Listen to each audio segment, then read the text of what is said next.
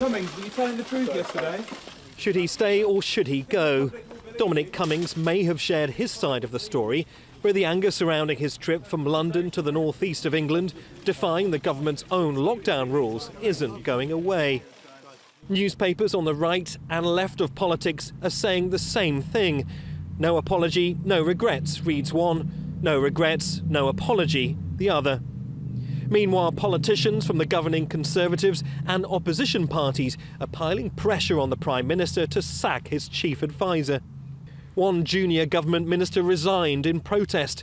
There are aspects of Cummings' explanation that I have trouble with, he tweeted. The government's now desperately trying to refocus attention on what it's achieved, including the announcement that Britain would provide the antiviral drug remdesivir to some COVID-19 sufferers.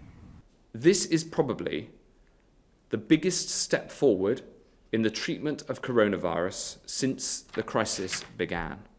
These are very early steps, but we're determined to support the science and back the projects that show promise.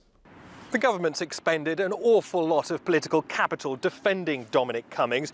Only 2 weeks ago, the Prime Minister's approval rating, according to one poll, was 25%. After supporting his chief advisor, it's now in negative figures at a time when the government's trying to inspire public confidence. In other parts of Europe, people are adjusting to a relaxing of restrictions.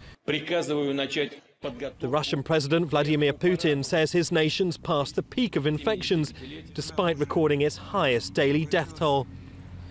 Flags in the Spanish capital, Madrid, were lowered ahead of 10 days of mourning for the victims of COVID-19. As the pandemic appears to be winding down, people are left counting the economic cost.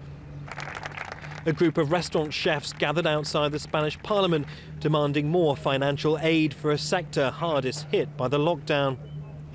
In Germany, the government's agreed to extend social distancing restrictions until June the 29th, after a row between federal and state authorities over how fast to ease the lockdown.